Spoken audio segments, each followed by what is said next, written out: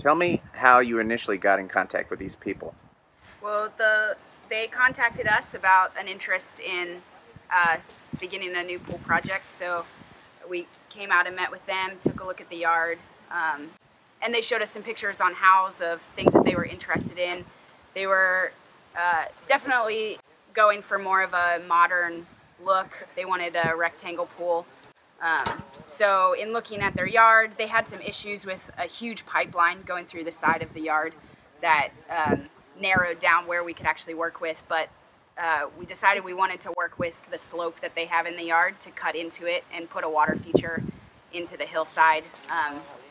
So through some of the pictures they were showing me, once I got onto the paper to start designing, I thought it would be really cool to do an upper sun shelf that spilled over into the waterfall, because they were interested in a sun shelf and also interested in a cool water feature.